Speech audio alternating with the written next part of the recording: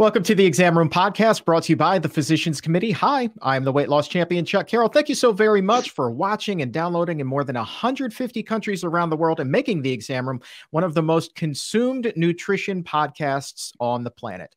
Today, we are talking about something that we've actually never spoken about here on the show in depth. Today, we are talking about a groundbreaking pilot study that looks at the effect of a plant-based diet on recovery from substance abuse. Is there a connection there? Could it possibly be beneficial? Well, I can think of no two better people in the world to discuss this than the people who were involved in the Infinite study. Let's welcome back to the Exam Room, Adam Sudd, the plant-based addict, and for the very first time, Dr. Tara Kemp. Thank you guys so much for being here. Hey, thanks so much thank you so much for having us. Yeah. Here's the score. I was looking up some statistics before we got going here today, and this is from SAMHSA, which is the Substance Abuse and Mental Health Services Administration. According to their estimates, which were released at the beginning of the year, 46.3 million people in the U.S. 12 or older meet what is known as the DSM-5 criteria for having a substance abuse disorder. So that's 16.5% of the population. That's a lot of people who are struggling out there. Adam, I know you were one of them. This study that you've put together, I mean, this is about as personal as it gets for you, my friend. Yes, it is. I'm a person in long-term recovery. In 2012, survived suicide after struggling for 10 years with substance use disorder. I was nearly 350 pounds at the time. I had diabetes and heart disease and a whole host of psychological diagnoses. And as a result of checking into treatment and receiving these diagnoses, I had a really interesting moment of, I guess you could call it clarity, where what I was trying to think about was what did I want to do? Did I want my path to look like trying the best I could to abstain from use of my substances, and in the attempt and in the process of doing that, hopefully end up living a life that felt like an exciting place to be? Or should my efforts be put somewhere else? Should they be in what I told myself then, which was, could I reverse engineer the experience of feeling fully alive? That if I was to completely reorganize my life, my priorities, my values, could I create a life that was such an exciting and safe place to be, plus a sense that my future was an equally exciting and safe place to be? If I could do that, would use become a lot less necessary? And so that's really the basis of the work that I do now, and in the hopes that this study is going to inform that. And your story obviously has a happy ending, and I'm sure that you were very much hoping to replicate those results with the Infinite study. Dr. Kemp, let me ask you, how did you first get in touch with Adam, and did you guys come up with this idea of doing the study together? Yeah, so I definitely have to credit Adam primarily with the idea for this study. Adam and I had been friends and colleagues for a few years prior to the start of the Infinite study, and I was in my PhD program working at a university with a team of people who were had a knowledge of plant-based nutrition. And Adam came to me and was like, I have this idea, and I have a facility that wants to work with us, and I would love for you to be the lead researcher and to help put this study together. And that was such an honor and such an exciting experience to have. And so that was kind of how it all started. We met up. He flew to Flagstaff, where I was living at the time. Northern Arizona University is where I was doing my PhD program. And it was just a bunch of meetings, a bunch of masterminding between us and a couple of other researchers who were on the team. We flew out to Austin to actually go to the recovery center itself and to train the staff there to do the different measures, to understand the logistics of the study. And it's been such a fun ride. It was a long, beautiful process, but that's how it all got started. Adam and I were both we both had been very passionate about mental health and seeing the world of addiction and substance use disorder.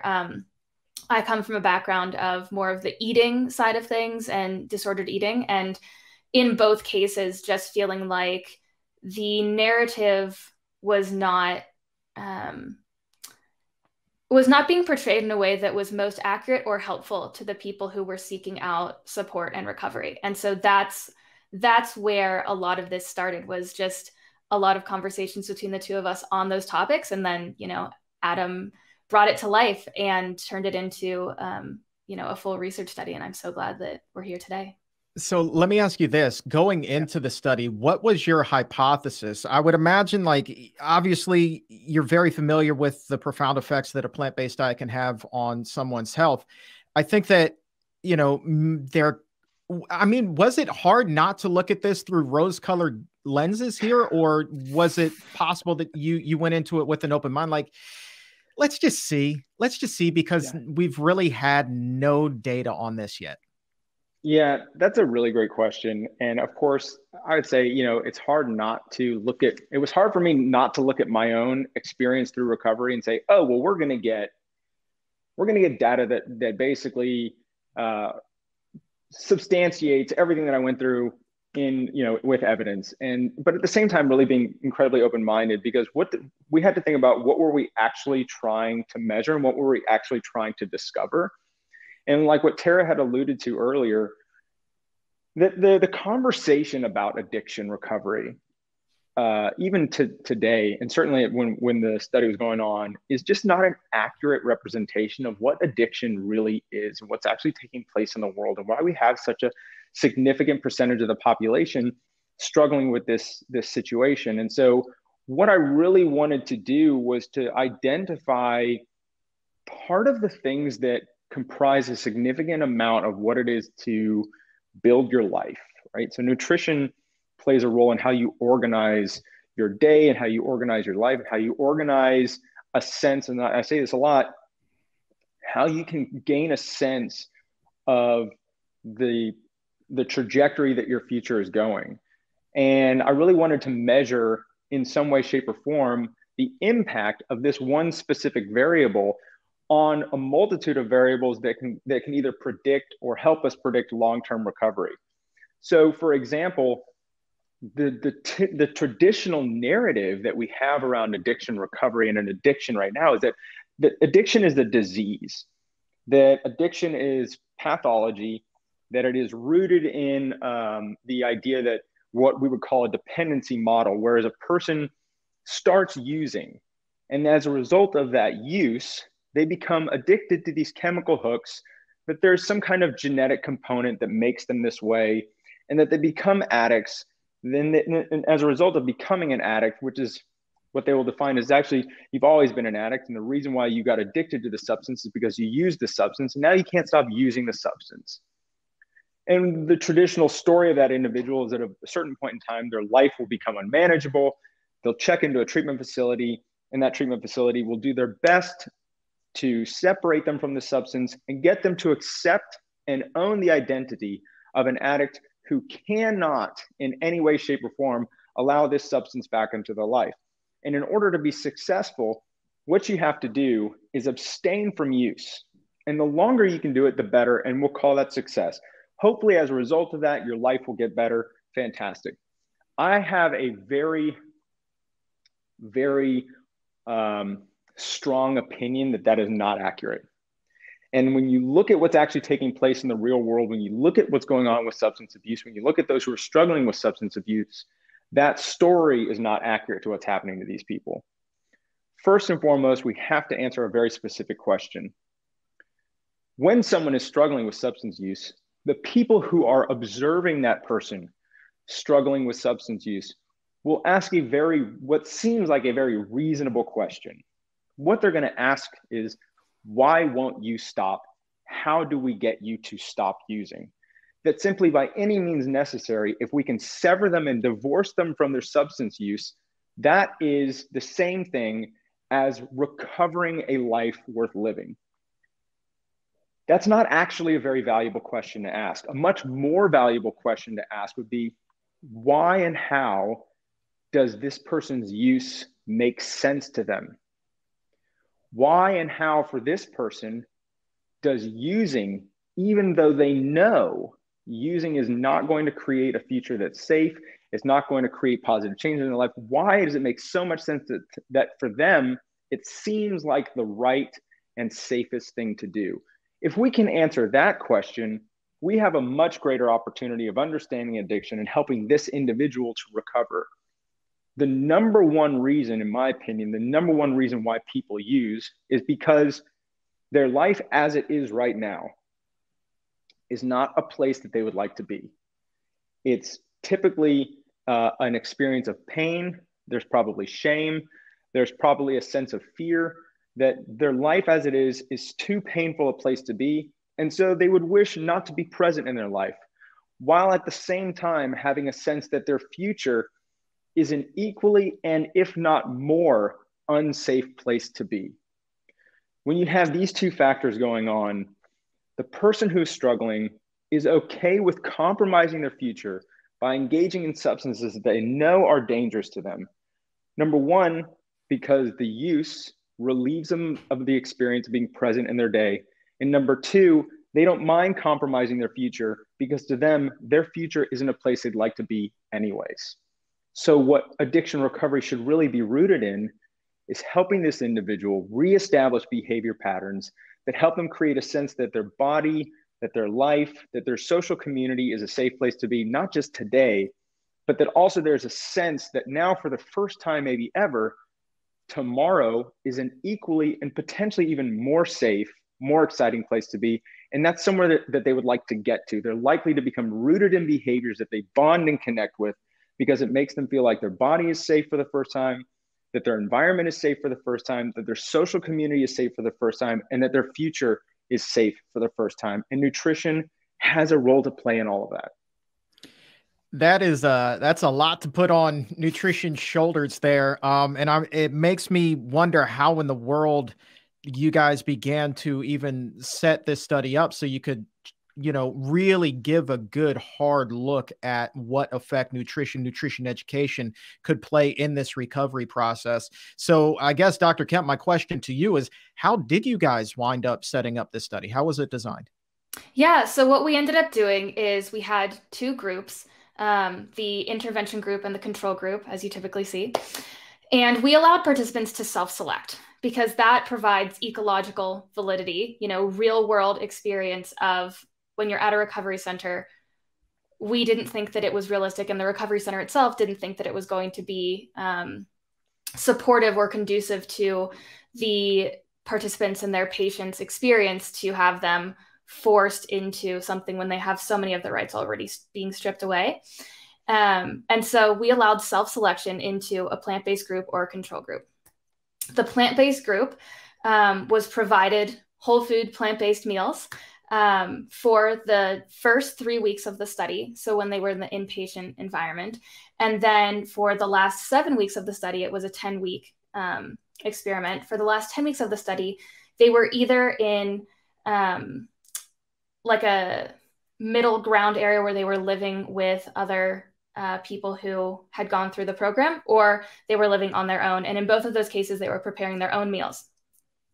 The control group was eating for the first 3 weeks what the recovery center provided, which we found out later when we went to visit the recovery center, that this recovery center was actually quite advanced in what they were providing to their patients. Most recovery centers do not have quite the quality of meals. So that was beneficial for the patients, not so beneficial for seeing like huge differences. Give us an example. So what were they serving? What's the typical menu there? So they were serving, chicken breast with like a typical like grilled chicken breast or roast chicken breast with, maybe some green beans and then like a rice pilaf type of thing. Your typical like vegetable, starch, meat type of meal. Were you expecting maybe hamburgers, fries, pizza, comfort foods like that?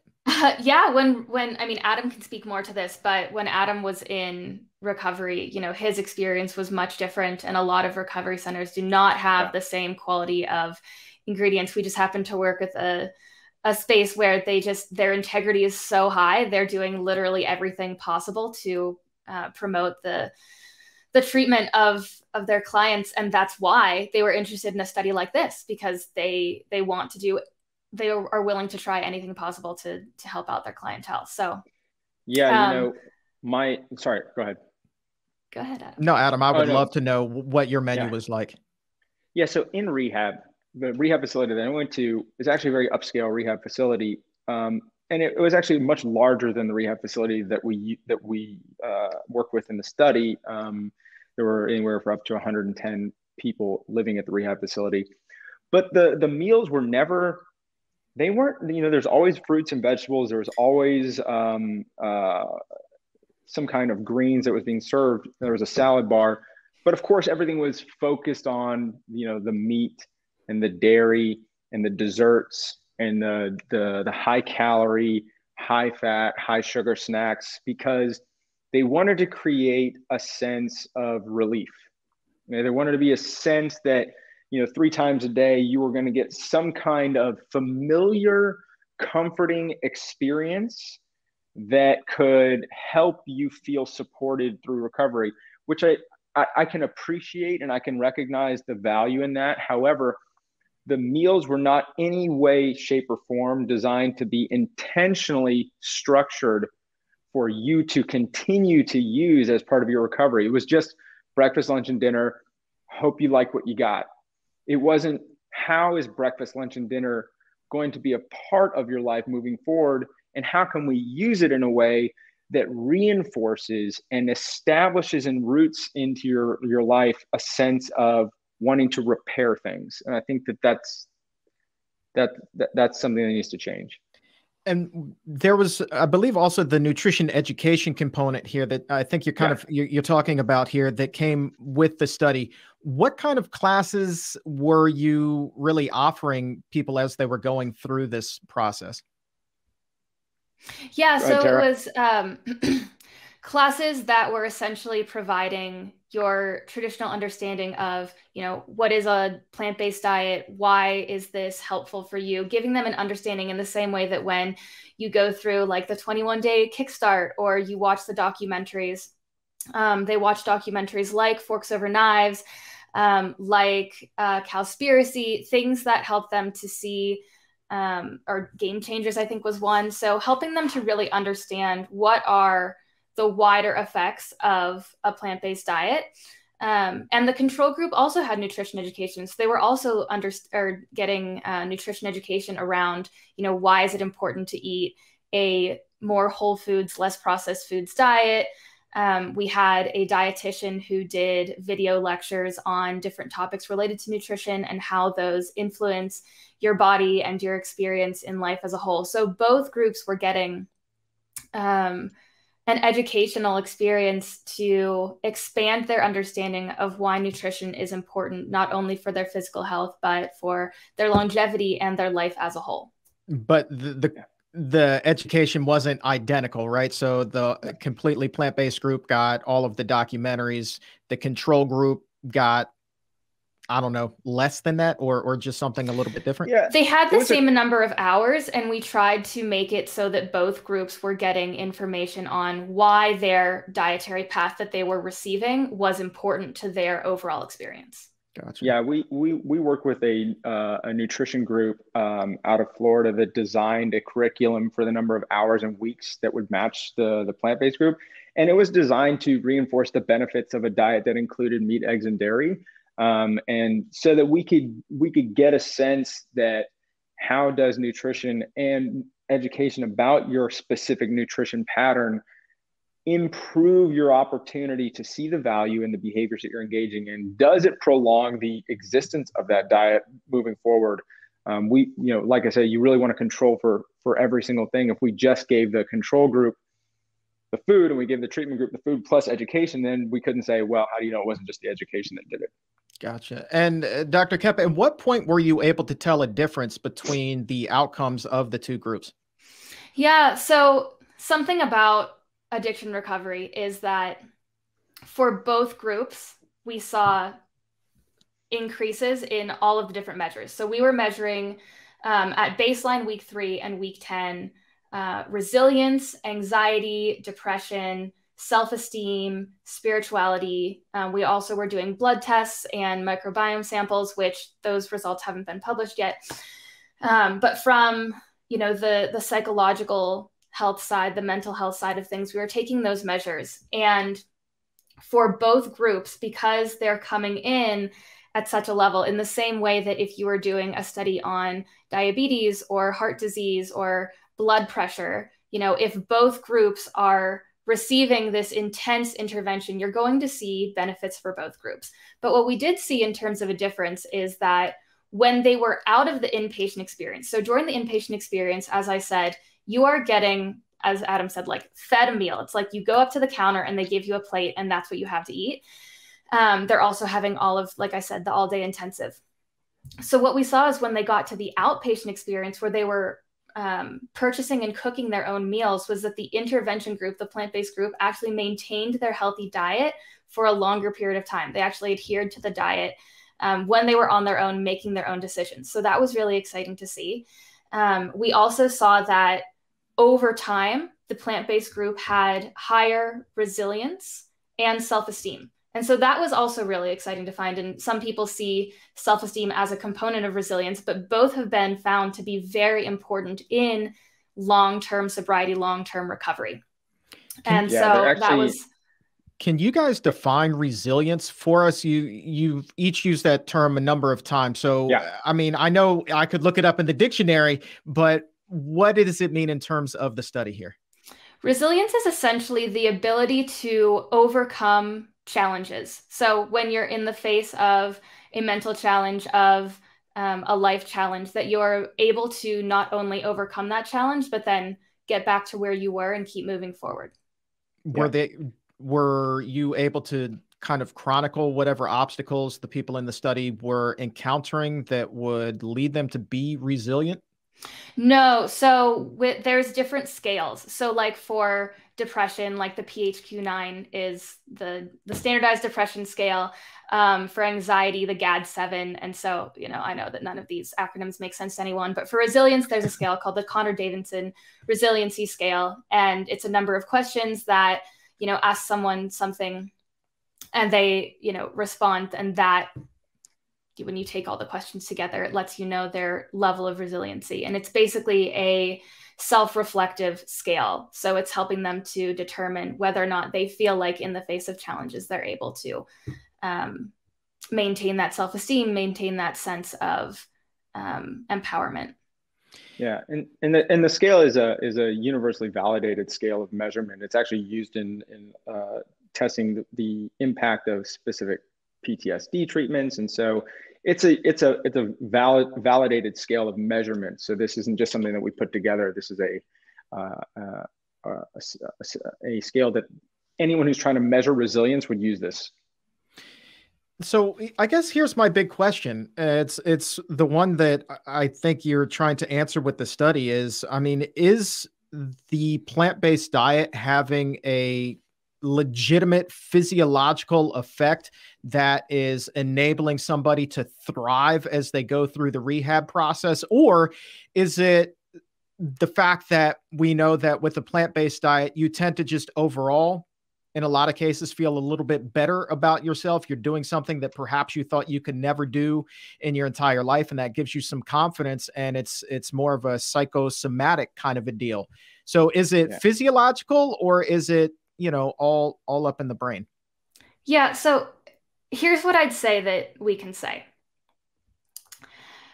Based on the findings in this study, a plant-based diet at best is offering clients an opportunity to experience greater self-esteem and resilience and develop a relationship with food that feels empowering and supportive to their recovery goals.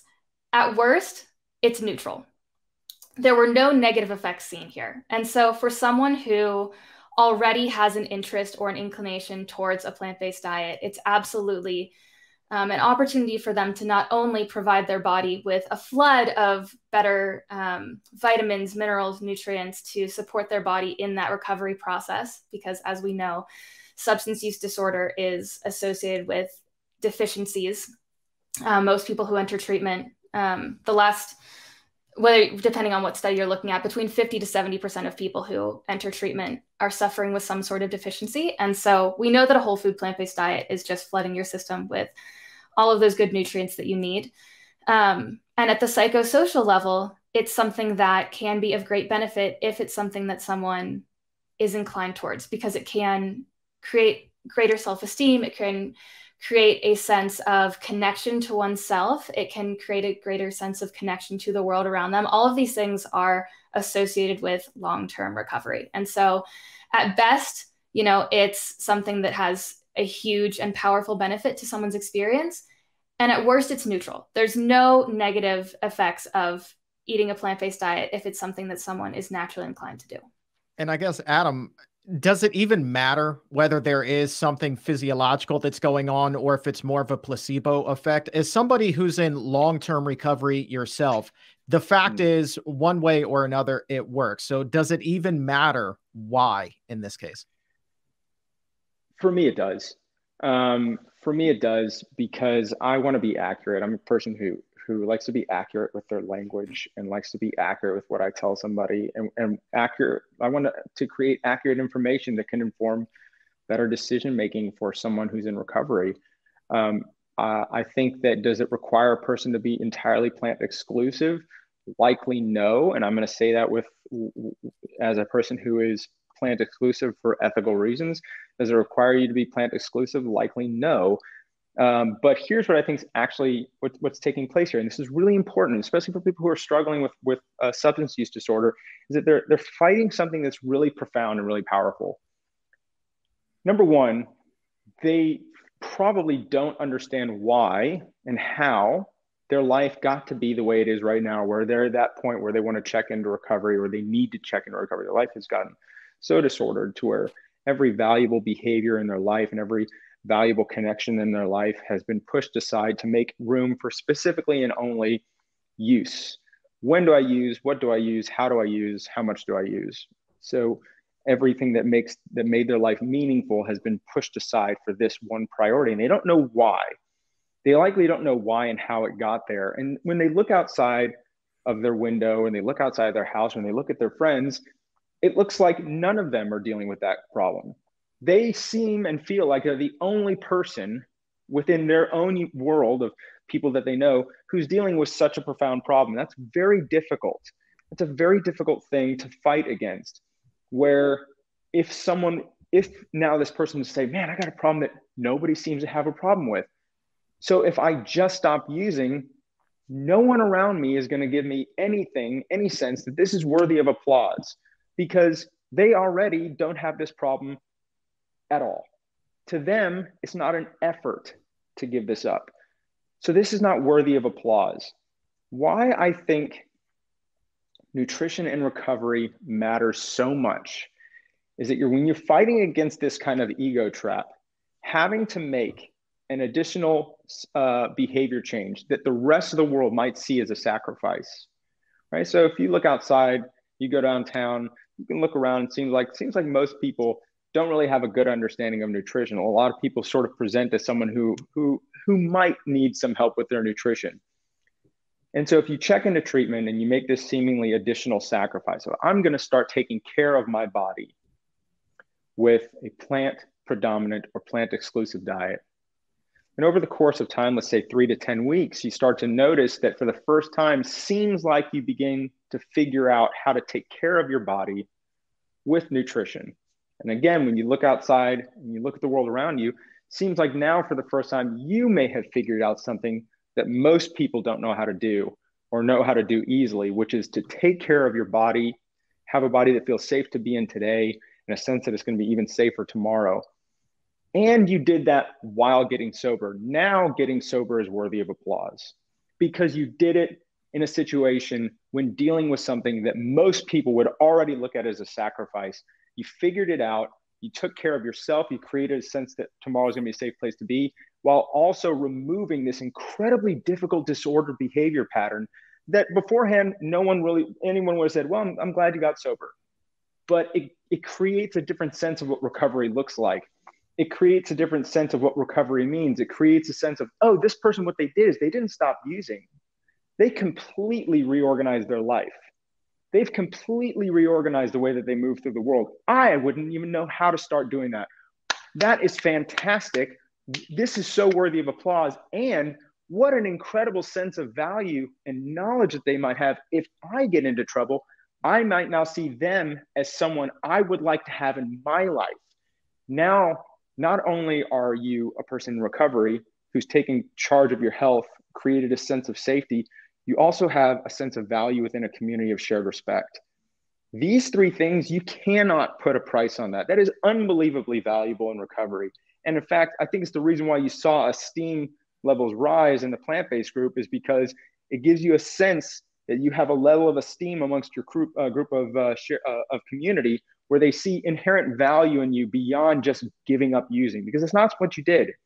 You didn't give up using. You replaced using with things most people haven't figured out how to do well. That's really powerful. Bro, and if it helps to, oh, go ahead. I just wanted to say, you just composed an opus.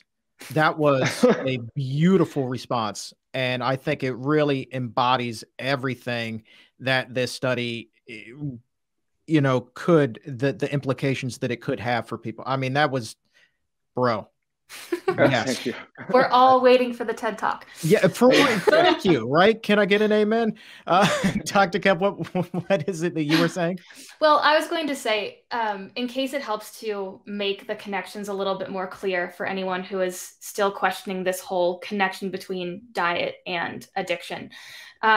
Two studies that I think that really, for me, like brought to light the foundation for what we were asking here, and that show it quite well. Cowan and Devine in 2008, and then I think the second one was 2013, did studies where they were looking at men in early recovery and what was happening for them with food and diet. And what they found was that very often in recovery, someone's experience, sorry, I'm not looking directly at the screen because it's like just me. Someone's experience in early recovery is that there's a lot of disordered eating that occurs, whether that's binge eating or restrictive eating. As someone's substance abuse is first taken away, they haven't yet been taught the coping skills. In order to get the coping skills that you need to navigate experiences without using whatever your substance of choice was as that coping mechanism, you haven't been taught those tools yet. And so a lot of people do turn to food because it's an easy thing that gives you that similar response within your body. And so, you know, binge eating, overeating, high sugar consumption, like all of those things are very common. In addition, when someone is using, when someone is in a state of addiction, their substance basically is the way that they structure their day. It's like, when do I use next? Okay. And then I do this and then I use next. And then I do this and then I use next. And food for someone can really provide a lot of structure. And it can be a new healthy thing. It can also be unhealthy. As I said, there's a lot of disordered eating behaviors that are associated with the recovery process. But it can also be something that's really healthy, where if someone has, you know, they've been trained, they've been given that nutrition education experience to have a healthy relationship with it, it can be a really wonderful thing to add structure to their day. Okay, I'm having breakfast and I'm doing this with the intention of taking care of myself. Okay, now I'm having lunch and I'm doing this with the intention of taking care of myself. It's a new thing to place that attention to and that focus, and that can either happen in a negative way or it can happen in a positive way. And so that was one of the things that we were looking at leading into this study. And I will just say, you know, we interviewed all of the participants who went through the study. So we not only have their like quantitative numbers and data points, but we also have their qualitative, their stories and their experiences. And that's something that I just have so much love for, because I feel like you really get the whole picture in that way. And so when it comes to the self-esteem, people were saying things like, oh my gosh, like I feel healthier. I have more energy. I feel stronger. You know, I'm gaining self-esteem because I feel more capable in my life. Or even just the fact of some people who joined the study were like, you know what, similar to what Adam said, they're like, if I'm going to come here and I'm doing this with the intention of starting over, Like, I'm just going to overhaul everything. I'm going to try this thing and overhaul everything. There were people in our study who this was their third or fourth time through treatment.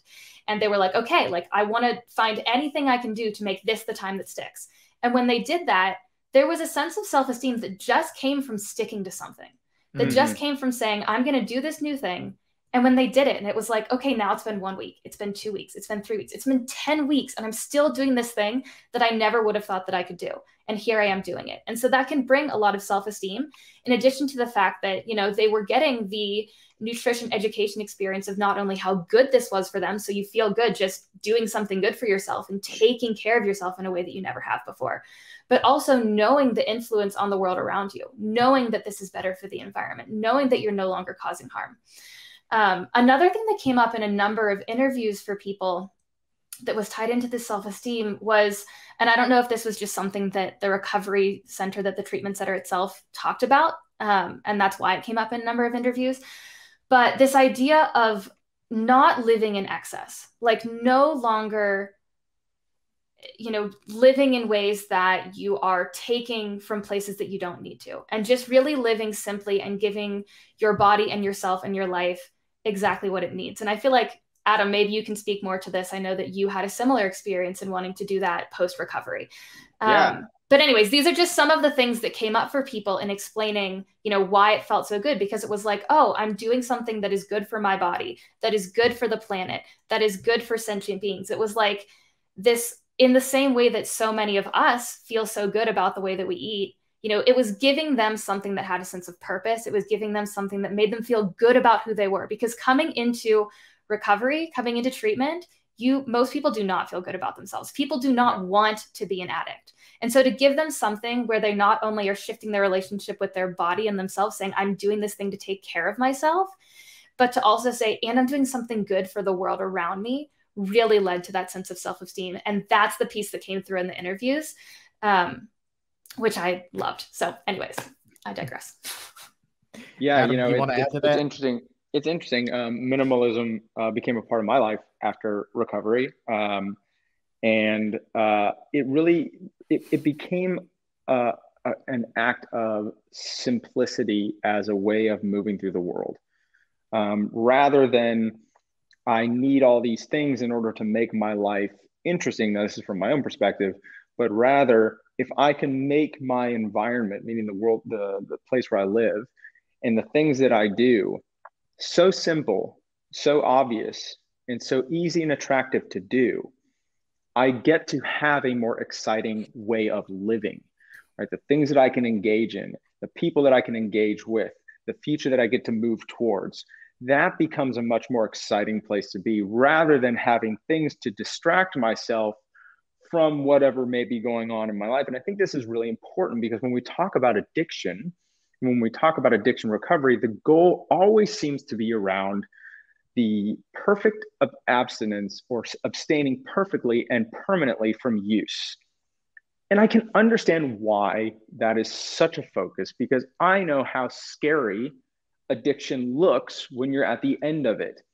And I know how dangerous using it any amount early in recovery actually can be. And I completely agree that abstinence should be a part of early recovery.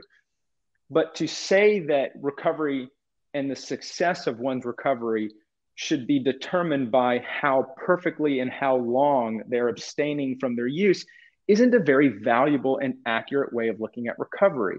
I think that recovery should be about how well you've been able to really reorganize your life and connect yourself back to what it is, to those meaningful and loving bonds in life that give you the experience of feeling so fully alive and wanting to be so fully present in your life that use becomes far less necessary. So being able to create a sense that yourself, a bond with yourself, both physically and emotionally, is a safe place to be, that you want to show up and be present for, that you have people in your life who are a safe place to be with, and that mean something to you and you want to show up and be present for every single day, that you have developed or are in the process of developing a purpose that you can share with other people in a safe and meaningful way, that you want to show up and be present for every single day. All of these things creating a sense that your future is a safe and meaningful place to be, that you want to continue to get up and be present in your life and work for it. When that is your day-to-day experience, using is not a necessary part of it, because using will remove you from the ability to be present in those bonds and connections in your life that is moving you in the direction that you want to go. Will you use? Maybe. It might be a seldom convivial experience. It might be a toast of champagne at a wedding. It might be a wine toast at a ceremony. It may be something like that, but it's not going to be for the purpose of escapism or distraction, or in a sense that I need this because my life isn't where I want to be. If we look at addiction as a way of helping somebody redesign the meaningful experience of being alive, that person will feel a lot less need for the presence of substance in their life. Is that easy? No. Do I have a perfect blueprint and roadmap to doing that? No. But I'm hoping that the work that Tara and I have done aids in creating the opportunity for an individual to really start to do that thing. Yeah, and Dr. Kemp, I guess, given what Adam said and what you have seen with the study, the pilot study here, what is your hypothesis in terms of how this intervention will affect somebody's chances for relapse? I would say that for someone who, like I said, has an inclination towards a plant-based diet already, I'm not going to say that, oh, someone who comes into treatment and, has no desire to eat a plant-based diet, that it's going to be this meaningful experience for them that is going to lead them to not have that relapse.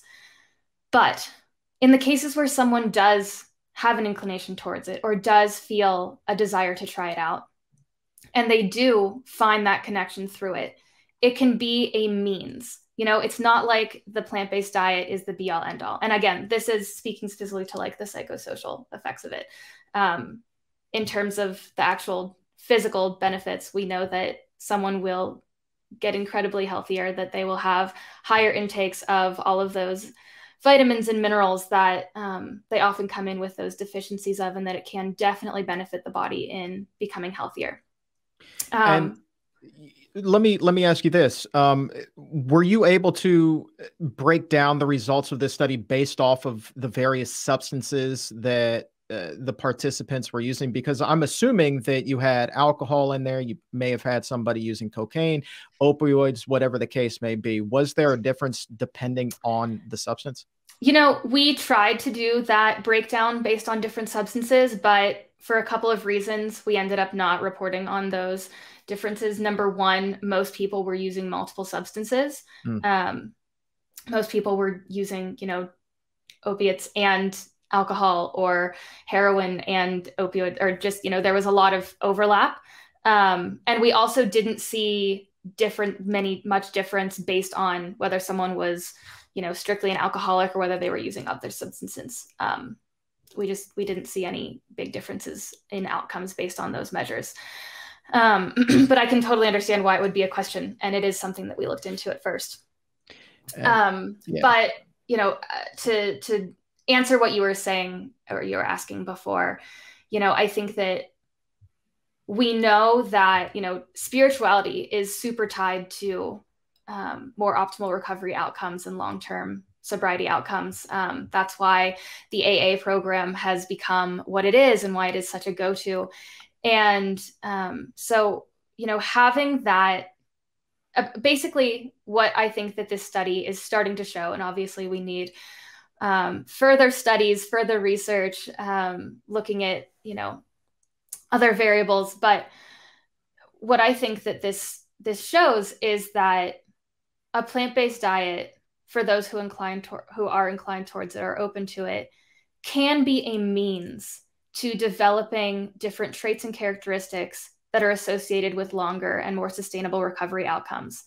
And if a plant-based diet is something that gives someone that sense of purpose, that sense of connection, that sense of self-esteem, then it's something that absolutely can benefit their long-term recovery and provide better outcomes.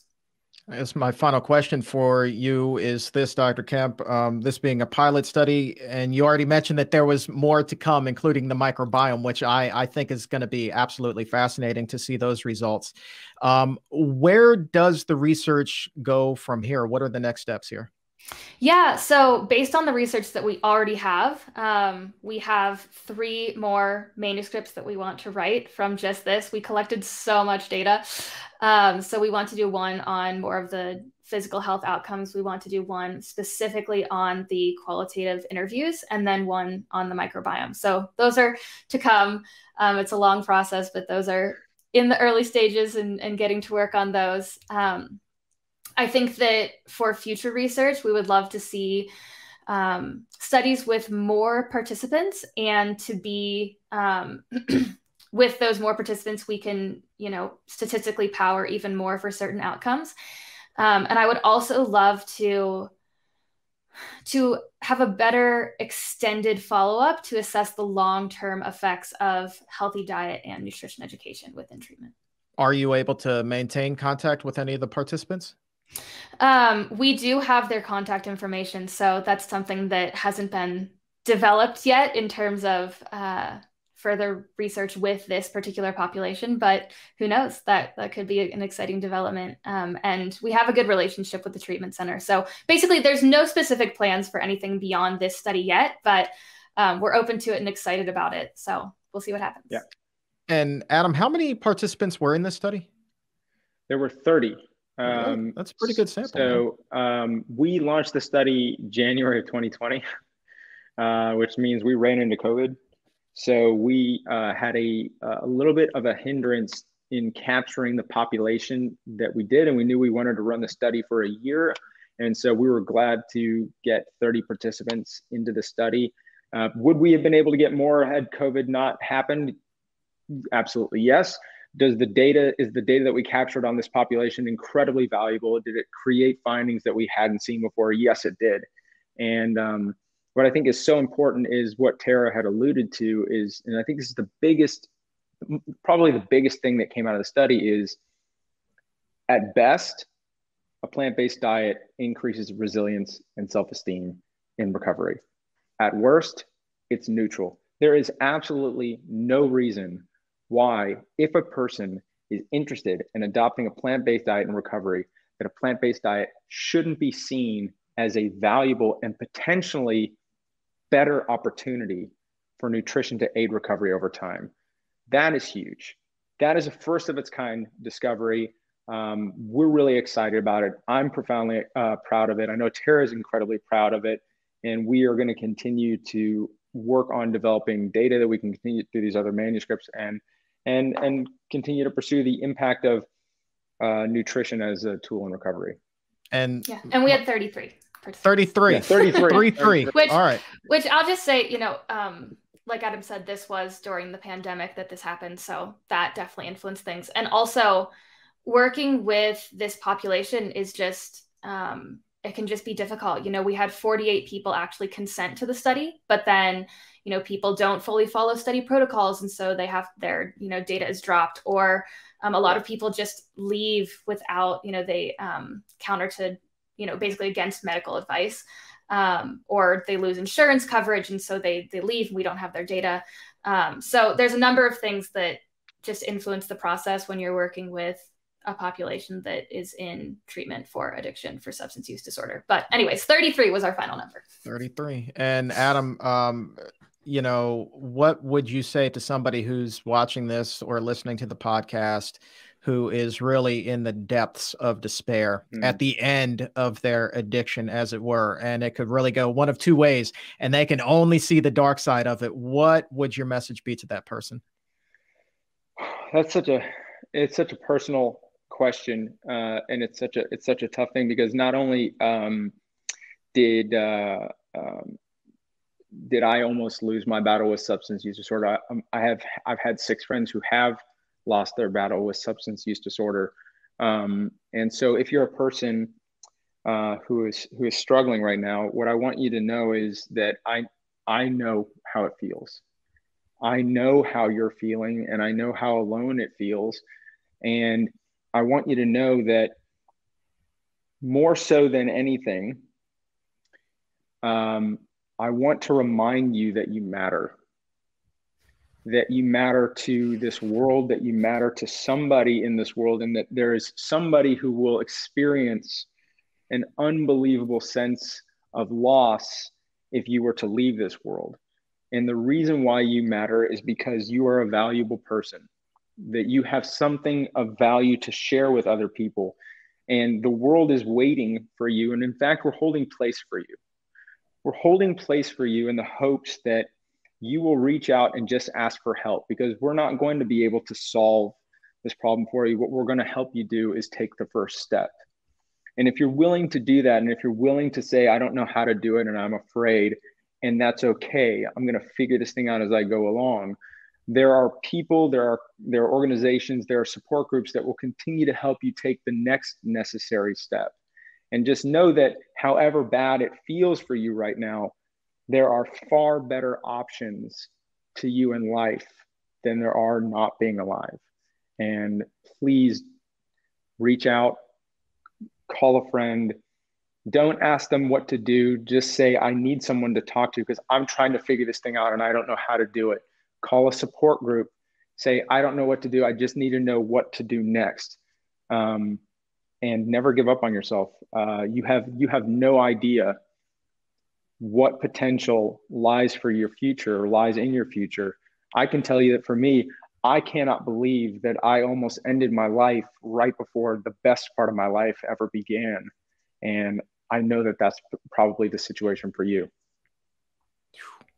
TED Talk, man. You just have a way of words and just getting just right to the heart of the matter, man. Thank you so much for sharing. I think that you guys have really inspired a lot of people today. I know that I feel inspired. I love what you've done with this study. I'm so proud that we're able to talk about it here on the show. And I'm sure that there are a lot of people who are watching and listening who want to be able to connect with you guys. Adam, I know that you just launched a new website, adamsud.com. Talk to us about that. Yes. Yeah. So I just launched a website, and it's really a collection of a lot of my interviews is on there, a collection of the podcasts I've done. There's an opportunity to book me as a speaker to come, because I love giving presentations on my story or on the state of addiction and recovery. There's an opportunity to work with me personally. I do a concierge style coaching service for people who are looking to use nutrition as a way to reorganize their life. And so there's a lot of cool stuff, and there's going to be a continuing blog section and everything, but it's basically like a landing page for everything that I'm involved in. And you're a busy guy, no doubt about that, man. I think that there's a lot of people who could benefit from getting in touch with you. And Dr. Kemp, I know you've got a website. You are very busy beyond the study as well. What do you have cooking in your kitchen? Yeah, so Reconnect Collective is my home base. This is basically a space where we house programs and resources that guide women to do the inner work to heal their relationship with food, body, and self. And I have a retreat coming up first week of April that I'm very excited about if anyone's interested in that. And then shortly after that, we'll be opening up the doors for the next cohort of my signature coaching program, Reconnect Academy. It's a 12-week program. And specifically for women. And yeah, that's my love. That's where most of my time is going these days. Absolutely. Hey, look, I mean, you guys are just bringing so much good into the world in so many different ways. So I greatly appreciate with your busy schedules, you guys willing to take the time to spread a little good here on the exam room. Okay. Oh, yes. Thanks so much for having us. So fun to be here. If your health IQ was a couple of points higher than it was a few minutes ago, go ahead and like this video or subscribe to the YouTube channel. And to take it even higher, head over to Apple Podcast or wherever you get your favorite shows. Look for The Exam Room by the Physicians Committee. Hit the subscribe button there as well and help to make your world a healthier place.